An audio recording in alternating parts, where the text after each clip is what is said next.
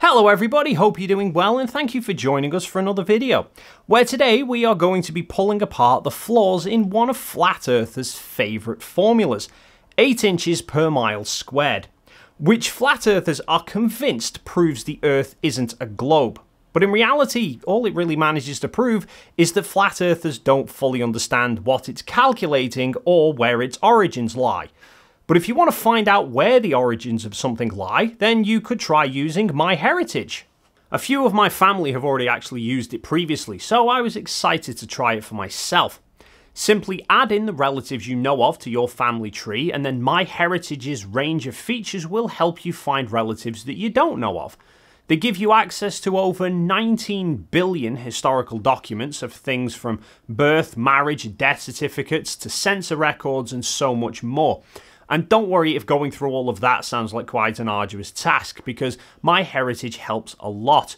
It not only looks automatically in those records for your known family members, but it has smart matches and instant discoveries.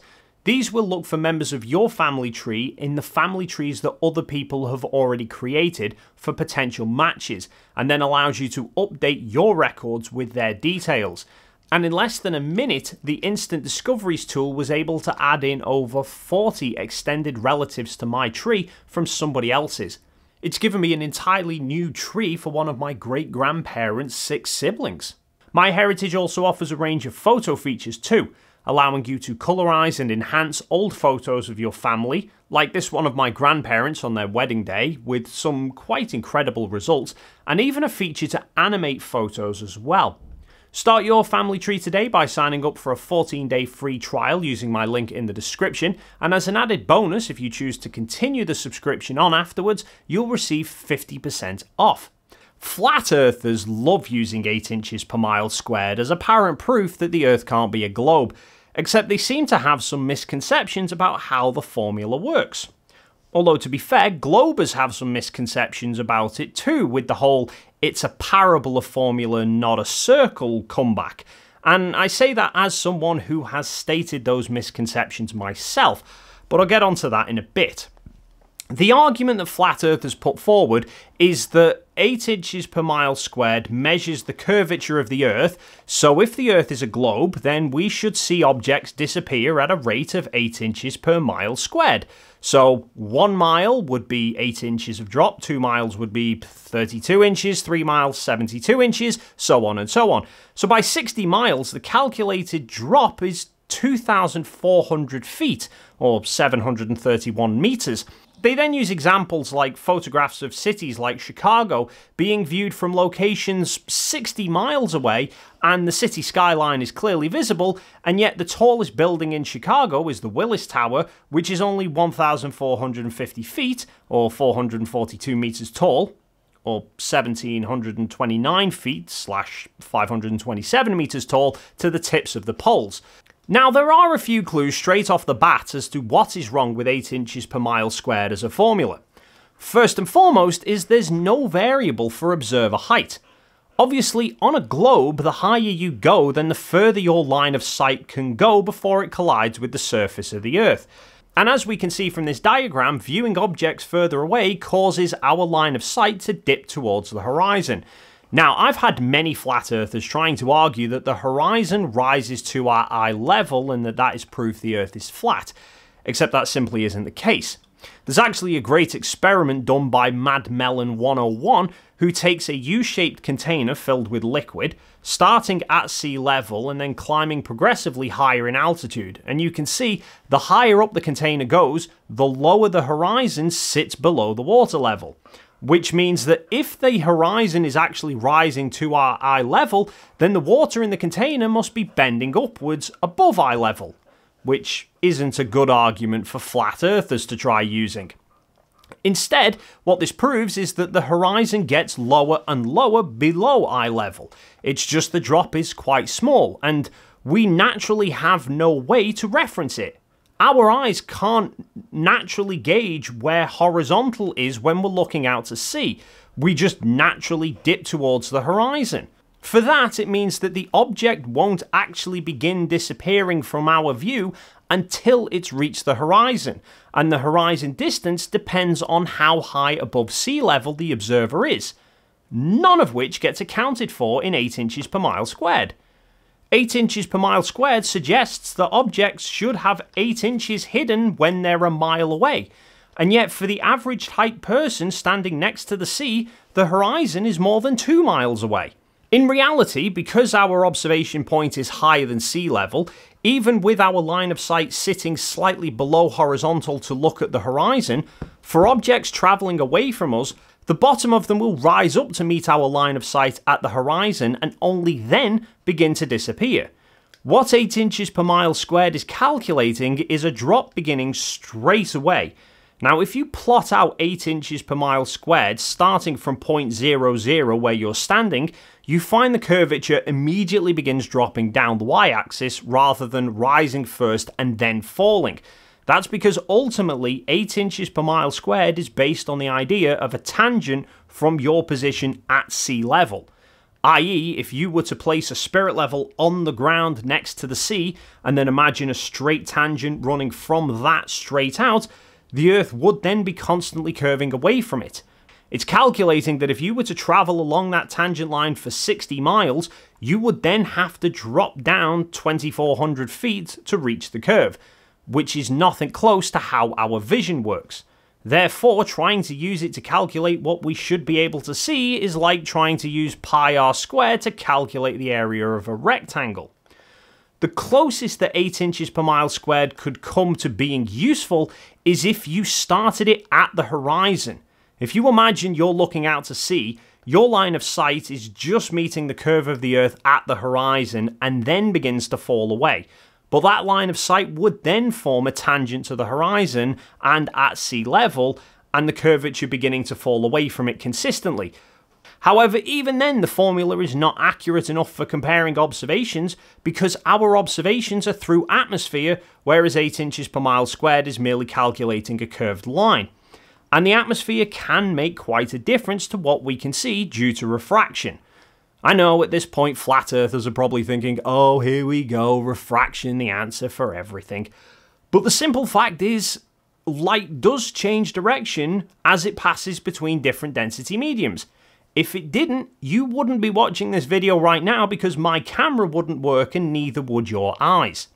Lenses rely on refraction of light moving through various pieces of optical glass and air to be able to direct the light to the right place to form an in-focus image. And while granted the atmosphere doesn't have quite the changes in density as there are between air and glass, there is variations in density as the altitude changes.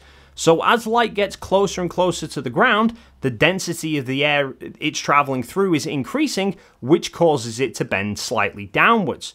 When we're seeing the likes of buildings from a city skyline miles away, we are seeing light that has reflected off those buildings and is traveling towards us. It's not reflected off in a single stream, it reflects off in many directions, which is why we can see those buildings even as we move around to different places. The light that we are seeing at a given moment is that one particular stream of light that's traveling slightly downwards into thicker air, which is then causing the light to bend more downwards. It's passing just over the curve of the Earth rather than hitting the ground. Now, without atmosphere, that light would simply travel in straight lines and have probably sailed way over our heads. But due to that slight refraction from the atmosphere, objects can then be seen from slightly lower vantage points. And refraction is affected not just by air pressure, but also things like humidity and temperature. Higher humidities mean more water vapor, which is denser and so causes more refraction. And we've probably all seen the effect that temperature can have on refraction. If you've ever seen heat haze above a long stretch of tarmac, such as a road or a runway. Here, for example, is footage of planes landing on a very, very hot day. Now, that runway is bone dry. And yet, it's just so hot from the sunlight that the air above it is becoming incredibly warm to the extent that the light reflecting off the plane towards the runway is refracting to such extremes that we can see a clear reflection of the plane on the tarmac as though the tarmac were ice.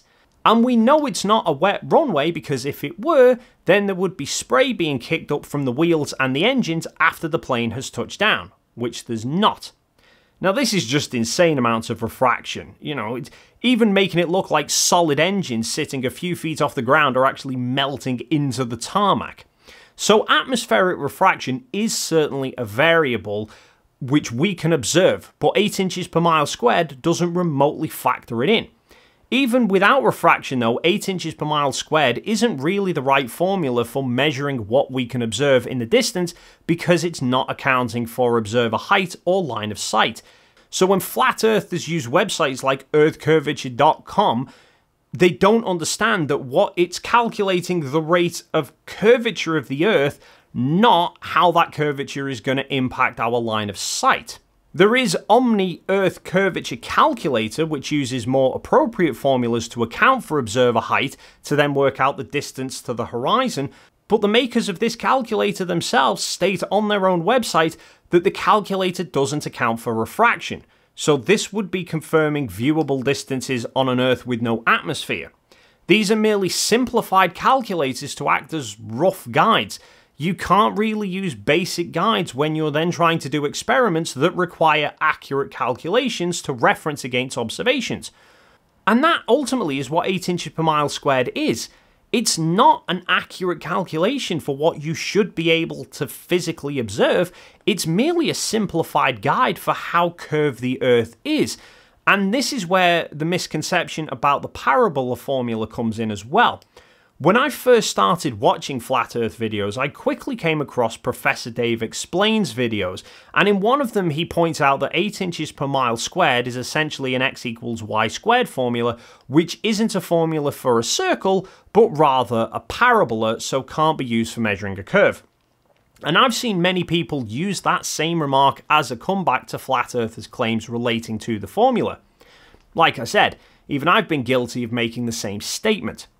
The reality is though that while it is a parabola formula rather than a circle, you can change the rate of curvature of a parabola by changing the relationship between the x and y values, and it's possible to have a parabola that has an initial curvature rate pretty much identical to that of a circle with a radius the size of Earth. 8 inches per mile squared is much easier to do mentally than the actual formula for a circle, and it's able to hold true over relatively short distances.